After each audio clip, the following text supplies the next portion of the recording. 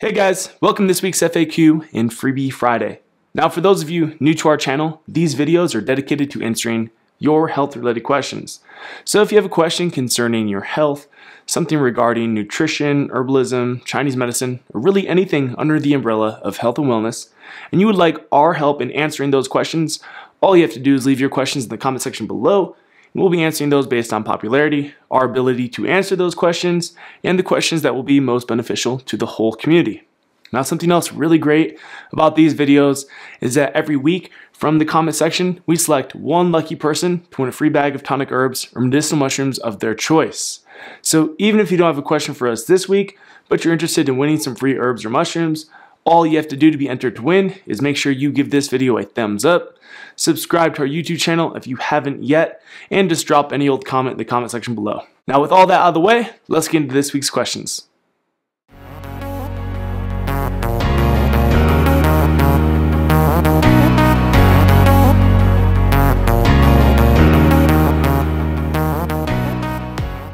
Alright, so looking at our first question, this one reads, what herbs do you recommend for severe muscle spasms and joint pain? I suffer from severe TMJ. Alright, so there's a couple of things I want to mention first in regards to TMJ, muscle spasms, and joint pain. These are three separate things, but also all very interrelated. The way I see it, TMJ is a stress-related disorder. It's very much driven by stress and probably caused by stress. For those of you that do not know, TMJ refers to inflammation of the joint in the jaw. And I actually have a girlfriend who has TMJ and her mom has TMJ. One of my best friends have TMJ. So I've definitely seen a lot of correlations, overlaps with potential triggers and potential causes. And there's also some physiology I want to share with you as well. So I want to cover it from all bases. Some basic things that you can do using herbs and natural remedies or supplements, as well as addressing maybe underlying psychosomatic causes, so stress-related causes, at least things that I observe. So starting off with some of the basic pathology and physiology of TMJ, remember this is an inflammatory condition right in the joint of the jaw. So what is inflammation then? What's driving the inflammation? Because this is ultimately an inflammatory condition at this point, but stress is what ultimately drives inflammation, and stress of all sorts. So psychological stress, various physiological stressors can drive inflammation. Because as I talk about in some of our other videos on inflammation, inflammation is really not necessarily a natural healing process. It's natural in the sense that your body is supplying all the various inflammatory substances to cope with stress and damage. But the fact of the matter is, when the body starts to lose its ability to produce energy to cope with stress, there's a greater likelihood of inflammation. So inflammation tends to be very minimal in very healthy people. So take a look at a child. You know, they fall down, they get scraped up, beat up, and they heal and regenerate really fast and tend to not experience much inflammation at all. And this is a physiological fact that when the metabolism is robust, when the body is capable of producing tons of energy and capable of responding to stress very efficiently, then there's little to no inflammation through the regenerative or healing process. So looking at TMJ in this way, if it's an inflammatory condition, that means it's ultimately a stress-related condition. So to some degree, your body is not coping with stress very efficiently. This is either because the stress is great, the stress is perhaps chronic or very long-term, meaning that you've been stressed over a longer duration of time, a couple of days, maybe even a couple of weeks, or your body's ability to produce energy has decreased over time with stress, aging, or maybe even various diseases could be affecting your metabolism and your ability to produce energy. Because here's the simplified version of it. If we look at some of the research or the theories of an early physiologist by the name of Hans Selye, he basically came up with this idea of adrenal fatigue. He's really one of the pioneers of physiological stress. He basically found that when mice were exhausted from stress, meaning that they experienced so much stress their bodies became depleted, what he found was that the thyroid and the adrenals basically became too weak to produce adaptive stress substances, so various adrenal steroids, as well as thyroid hormone to cope with the various stress. And this actually results in an increased production of adaptive stress substances that lead to inflammation. So when your body is working efficiently, your thyroid usually is producing enough thyroid hormone. You're producing other anti-stress hormones like progesterone, and those are the primary hormones next to pregnenolone for coping with stress and supplying the body with energy and the ability to regenerate. However, if stress is either severe, meaning it's very traumatic, it's an intense stress, or the stress is chronic, typically the body's ability to produce enough thyroid hormone, enough progesterone, pregnenolone declines, resulting in the increased reliance of stress substances that are going to be damaging over the long term. And these stress substances tend to be things like cortisol and other stress hormones like prolactin, which tend to actually do damage over the long term. So in the short term, the cortisol and the prolactin even can help mobilize nutrients and help you cope with stress. This is why typically people with inflammatory conditions get cortisone or like cortisol injections, because on the very short term, it's going to help sort of give your body a high of energy, a false energy high, unfortunately, to cope with the inflammation and the stress. In fact, in most inflammatory conditions, cortisol levels tend to be actually very high, and the thyroid hormone, the progesterone, and the primary anti-stress substances tend to get deficient. In very severe cases, your body is producing very little of any of these substances, which causes tremendous amounts of pain and inflammation and disease. So the very simplified version of this is that over the long duration of time, if your body's too stressed out, your thyroid is not going to work enough to produce energy, you're not going to produce the right sorts of anti-stress hormones to cope with the stress, and that's going to result in inflammation. And instead, your body starts to become more reliant on these secondary adaptive stress substances that are primarily secreted by the adrenal glands. So things again like cortisol, prolactin, estrogen, adrenaline. These are all stress adrenal hormones that are good in a short-term survival situation, but over the long term, they can actually further or worsen the problem because they can lead to actual tissue destruction. For example, when all these substances start to become chronically elevated, prolactin can start to increase the parathyroid hormone, which suppresses the thyroid and starts to mobilize calcium from your bones just to cope with the stress on the short term. So this can lead to things like osteoporosis. It can cause not just tissue damage, but it can also cause even joint damage as well. It can basically catabolize the joint, the cartilage in the joint, etc. So with all of that being said, basically TMJ is a maladaptive response to stress, like most degenerative diseases and conditions are. Most chronic inflammatory conditions are actually just maladaptive responses to stress, meaning your body doesn't have enough energy to cope with stress in a less damaging way. So tying this into your question though, if you look at muscle spasms and joint pain, well, muscle spasms is usually a pretty good indicator that your body's really stressed out, because one thing that tends to occur during chronic stress is the depletion of magnesium, calcium, and other important minerals like potassium and sodium to cope with the stress and try to mitigate the damaging effects of these other stress substances. So the depletion of all of these important minerals could actually directly be one of the major causes of the muscle spasms. So for me, that just indicates that it's definitely stress driven. In my personal experience, every person I've ever seen with TMJ, it's always triggered by psychological stress, usually more than it is even physical stress. So like exercise stress or not getting enough sleep. It definitely seems to be the most powerfully driven by psychological stress.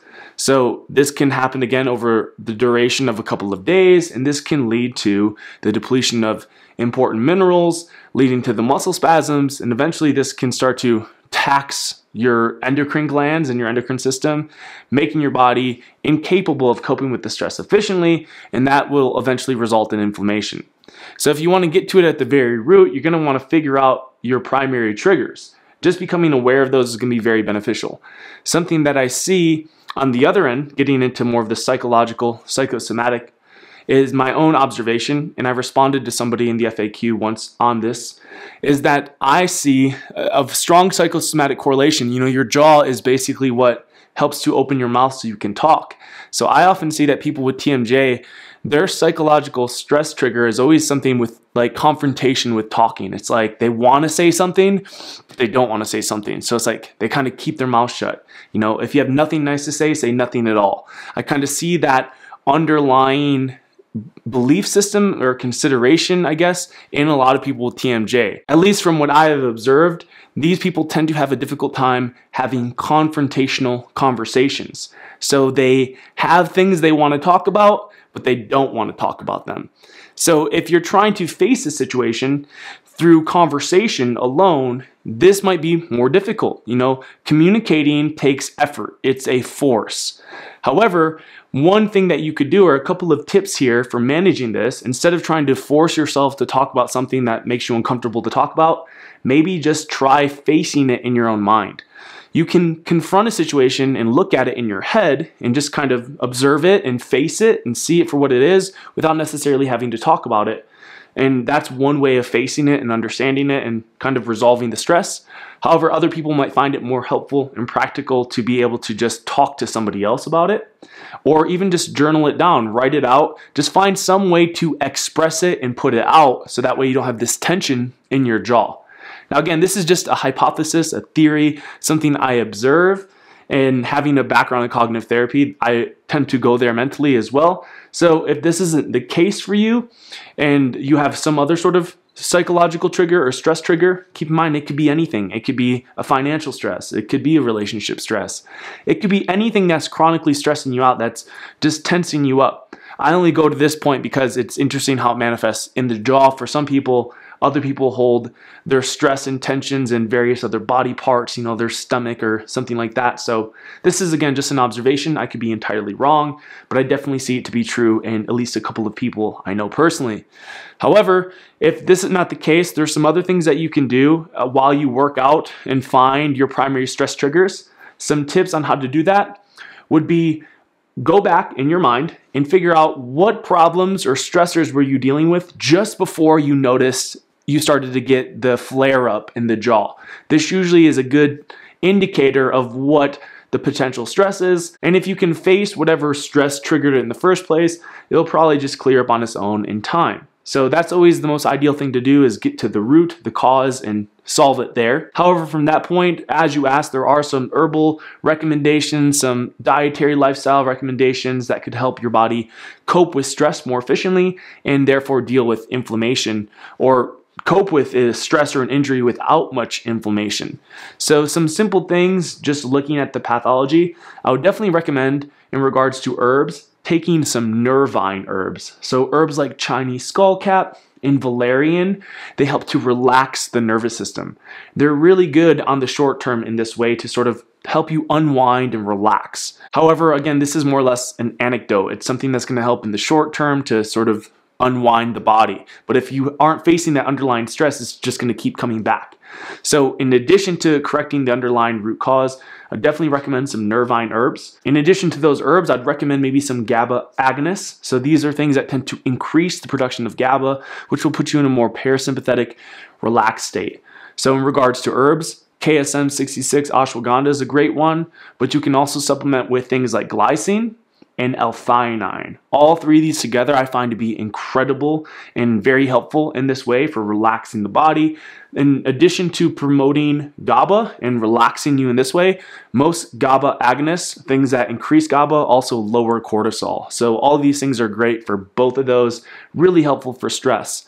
Not to mention that they're all going to be beneficial to the thyroid, and the more energy that you have, the more your body's going to be able to cope with stress without basically relying on the destructive stress hormones. However, TMJ, like most other disorders, are usually systemic in nature, meaning that there's tons of things that are contributing to them, and they're mostly related to stress and inflammation and low energy production. So really anything that helps you de-stress, unwind, and feel more energetic naturally is generally going to be beneficial. I look at health and disease from a very simplified viewpoint. Health I look at as effortless effort, resistantlessness. So you feel pleasure, joy, and anything that is attributing to dis-ease literally makes you feel that. Cut off from ease, pain, discomfort. So in regards to lifestyle tips, I usually recommend anybody, no matter what they're dealing with, to just find things that make them feel good and engage in those things more and just sort of cut off from things that are causing you pain and discomfort, and slowly build up your ability to face uncomfortable situations, so that way you don't necessarily have to cut off from various things in life and run from anything that's uncomfortable, but also not have to experience tons of pain and discomfort and dissatisfaction on a chronic basis. So hopefully these things help. Again, anything that's going to help you relax. You got a couple of different herbs and supplements, and then of course talking things out and getting that tension out of the jaw could probably be very helpful as well. All right, getting to our next question. This one reads, any suggestions for Crohn's? Thank you for all your info. So for those of you that do not know, Crohn's is an inflammatory condition of the bowels. It's actually a fibrotic condition of the bowels, where the intestinal tissue is so chronically inflamed that it ultimately becomes fibrotic or scarred. And this obviously leads to tissue dysfunction and all sorts of digestive issues, tons of pain, oftentimes there's bleeding, and really it's, I think, one of the meccas of digestive disorders and diseases. It's kind of like the last leg of digestive diseases. There's lots of little digestive issues that lead up, and then eventually, you know, if you have Crohn's, I'd imagine that your digestive system has been not functioning properly for a very long time. So with all of that being said, my basic tips for Crohn's are first and foremost going to be very similar tips to anybody with any sort of digestive issue. So getting to the root of what a good digestive system requires, also looking at things that ruin a good digestive system. But the only unique consideration or special consideration with Crohn's is that it is a chronic inflammatory and fibrotic condition. So you might want to take special consideration to anti-fibrotic substances. And just to name a few off the top of my head that are safe, very well studied and safe to use for the long term, and of course effective, are going to be things like aspirin. Actually, just make sure you get a good pharmaceutical grade aspirin with no fillers and weird stuff like that. You might actually have to get a prescription. And if you're not a fan of taking some sort of pharmaceutical like that, I understand. It's just aspirin's actually super safe. It's super clean and pure if you get the pharmaceutical stuff without the fillers. And there's really no negative side effects with aspirin. A lot of the things that are blamed on aspirin are actually the byproduct of acetaminophen. So things like Tylenol, those are highly toxic to the liver. And there's actually really interesting studies that find that aspirin can actually reverse the damaging toxic effects of acetaminophen. So really the only thing with aspirin is that it can deplete vitamin K2 because it basically just acts like vitamin K2 in the body, which is very beneficial for fibrosis because K2 helps to regulate calcium metabolism. So just only stick to like 320 some milligrams of the aspirin and supplement 2 milligrams of vitamin K2. So that way you're getting both the synergistic effects from both of those things, but also you're avoiding any K2 deficiencies. If you don't want to take aspirin, just stick to taking a decent dose of vitamin K2, just ensuring that you're also getting your other fat-soluble vitamins. So vitamin A, vitamin E, vitamin D, so that way you're balancing all those fat-soluble vitamins out and not leading to any deficiencies and imbalances there. In addition to vitamin K2 and aspirin, one of the most anti-fibrotic things that you could ever come into contact with is the sunlight. So I'd recommend getting daily sunlight, actually getting as much sunlight as possible. And its anti-fibrotic effects are largely through its ability to lower prolactin, which is one of the major hormones that's elevated in fibrosis and things like Crohn's, and its ability to boost dopamine and do a lot of other really great things. So far, aspirin, if not aspirin, vitamin K2, get some daily sunlight. And two other powerful anti-fibrotic substances are going to be, number one, glycine. So if you're not consuming bone broth on a regular basis, start doing that immediately. I think that's one of the best things that anybody could take, but especially if you have digestive issues like Crohn's or any digestive issues, regular daily glycine consumption should be a must. So whether you're getting it through a glycine supplement, taking a gelatin or collagen supplement, or making your own bone broth, or even consuming gelatinous cuts of meat, the glycine is powerfully anti-fibrotic and anti-inflammatory through various different mechanisms, this ability to lower cortisol, to lower a lot of inflammatory substances, to support the stress response. It's obviously anti-inflammatory, which gives it its anti-fibrotic effect. But more importantly, studies found that glycine regularly can actually reverse fibrotic tissue, restoring its natural functioning and coherence. And that's what you want. If you have Crohn's, you want those intestines to regenerate and rejuvenate. Fortunately, the skin is very, very efficient at regenerating and rejuvenating, granted that you remove the inflammation. So one thing that you could do, again, is just consume some source of glycine on a regular basis to cope with the stress, get rid of the inflammation so that way your intestinal tissue can heal again and get back to its normal state. And the last substance that I would highly recommend putting an emphasis on would be a compound known as apigenin. This is a flavone that actually is also anti-inflammatory and anti-fibrotic. You can find it in foods like white button mushrooms, really well cooked white button mushrooms if you have digestive issues, or you can take an agaricus mushroom extract powder. You could take an extract of something like chamomile or just consume chamomile tea. You'll also find it in celery, so celery juice could be good as well, and guava. So those are all great sources of foods in herbs and teas or whatever for anybody with digestive issues. So in practice, this might mean, consuming some chamomile tea, or maybe even adding some chamomile to your bone broth, and then adding in some additional gelatin. So that way you're getting this super powerful anti-fibrotic substance. But in addition to that, basically, all digestive issues are stress related. The nervous system rules digestion. So again, like the TMJ thing, this is a stress driven issue. And what I see in people with digestive issues is they are very mentally stressed. So I observe different types of people. I see people that are the most carefree people in the world mentally and emotionally, but then their stressors or their difficult area is in somewhere else. It's maybe in nutrition or exercise or whatever the case is. But I typically see a sort of personality. I think I actually have an entire blog post that talks about the personality of people with digestive issues. So that might be an interesting read. In general, just check out my blog, check out the VitaJing blog. I have an online course called Perfect Digestion that will tell you everything you really need to know about digestive health. So if you want additional tips, go there. Reference all the videos we have here on the channel. I think we have one really good video on the VitaJing YouTube channel that talks about digestive health and some things you can do. So definitely grab all those free resources. And if that's not enough, definitely check out my online course.